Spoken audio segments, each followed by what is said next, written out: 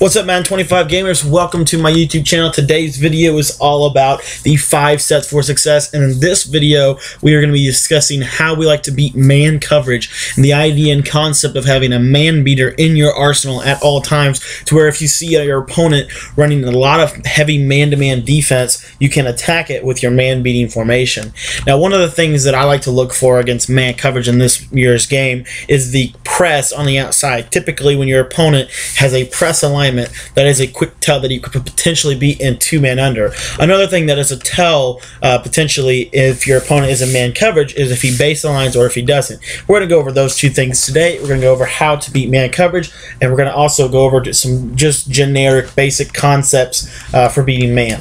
So the formation we like to use to beat man coverage is the shotgun bunch, empty bunch. But basically, guys, what I would say as far as getting formations to beat man-to-man defense, you want to look for formations that have, first of all, you want to have 2x2 sets or balanced sets. And the reason you want to do that is because typically in man coverage, they're going to man align. And so there's no advantage to using trips and bunch formations. There is an advantage to using a bunch because it's compressed. But there's no advantage to using like tray open or trips in terms of just solely focusing on beating man. That's why we like formations like shotgun snugs, shotgun tight doubles on, shotgun tight from Arizona's playbook, and also shotgun empty bunch from the Minnesota playbook.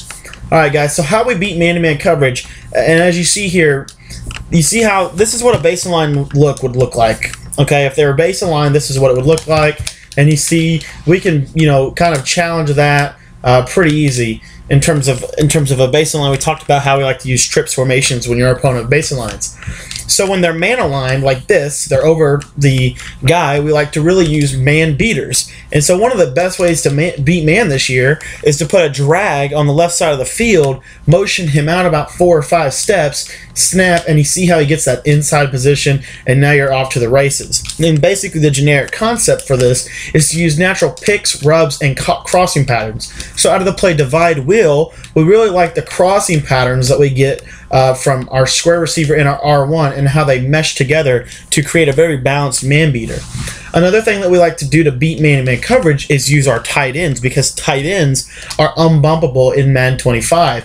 And so what we like to do is we like to put them on basic routes, but when a tight end is unbumpable, they will beat almost any man-to-man coverage in the game. So we like to take our tight end, which in this case is Giovanni Bernard. He lines up as the tight end in this situation. We like to put him on an in route, and then we're going to motion over Avell Hawkins here, and we can put him on an in route as well. And now we're creating a concept that is called mesh. And what we see here is both of these routes are going to get those unbumpable inside positions, cross up the defenders, and do a very good job at beating man coverage. So that covers the mesh as well as the cross. And now we're going to use we also talked a little bit about motion snaps. And then lastly, I want to talk about a universal man beater from any formation. And this is how you can create a mesh from any formation in Madden 25. We like to use a zig pattern in combination with a drag pattern. And we obviously for here, there's things you can do to make that drag a little bit more effective. But as we see, the pass lead up drag is very effective for beating man coverage, but do be mindful that you want to pass lead up that drag route before he crosses the offensive line of scrimmage. Once he hits the offensive line of scrimmage, which we'll show you here, if we wait, now pass lead it up, you see how the cornerback will react? Just like that drag tip from a couple of videos ago, you have to throw it before he passes the line of scrimmage, whereas the tip from a little bit ago with the motion snap drag is we like to throw the motion snap drag when he starts to cross the line of scrimmage. So just a couple of different things that you need to be aware of there. So when you're using motion snaps, you want to throw it after he crosses, and then when you're not using motion snaps, you want to throw it before he crosses. But again, it's a pass lead up, so just 12 o'clock, and you're just going to throw that drag with a pass lead up. That's a universal way of beating man-to-man coverage. Another thing I really like to do to beat man, and this will be the last thing we talk about, is when we're in this bunch set, and like I said, there's no advantage to having a trip set if they are in a man-to-man defense. So what we like to do is we like to take advantage of Marvin Jones being able to put him on a hitch route because hitch routes are unbumpable. This is a tip that was taught to us by Ryan Dykes from nextgenmadden.com, youtube.com/RyDykes. His channel link should be in my description below. But anyway, we'll put our Marvin Jones here on a hitch route. Then we'll smart route that hit route. So it's basically a curl route. And I accidentally motioned out Eifert here. But you want to motion Marvin Jones outside to the outside. So it's basically like you're running a curl flat out route or something like that. But you see, these hitch routes are unbumpable and they're very effective for beating man-to-man coverage.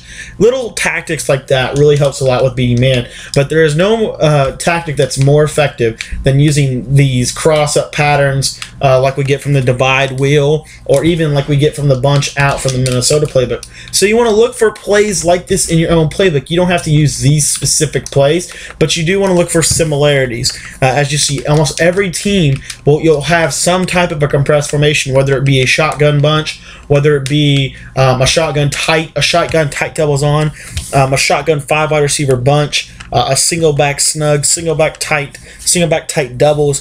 Very few playbooks do not have these formations, and I think that these sets are vital to beating man-to-man coverage. But again, if you're, for example, if you're in a spread set like we are to that right side, then you could use the tip that I talked about earlier, which is putting that outside receiver on a drag and pass leading him up. And you see that we have a very effective man beater when we do something like that. Another good thing to beat man is wheel routes.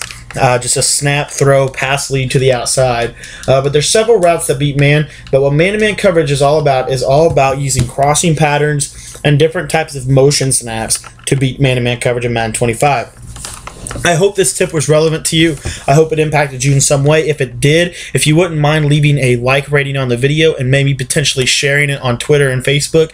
And also, guys, if you have any comments, suggestions, questions, or problems with this video, please let me know in the comments. And also, if you just want to engage in some discussion with me, I will be replying to my comments as soon as I get them. I try to get back with the comments daily. And also, guys, if you want to talk a little bit deeper in terms of longer discussion, you might potentially consider hitting me up on Twitter, twitter.com/@MaddenTips365. That's my Twitter name. And also, guys, real quick, I just want to let you know some future things that are coming. I'm bringing back my blog, and I've been working on a whole new layout for the blog, and I'm going to try to get it out, and I'm going to try to have a blog for each video. That way you can have everything written up nice and neat for you guys to lab and understand. So it's going to be a great addition to our channel. Other than that, guys, that's all I have for you. Be sure, again, to subscribe to this YouTube channel if you're not already for more Madden 25 content. And also be sure to check out some of the other videos we have coming today, because we are finally back on our 4-video-a-day schedule. Thank you so much for your time. I hope this video was beneficial, and we'll see you later today.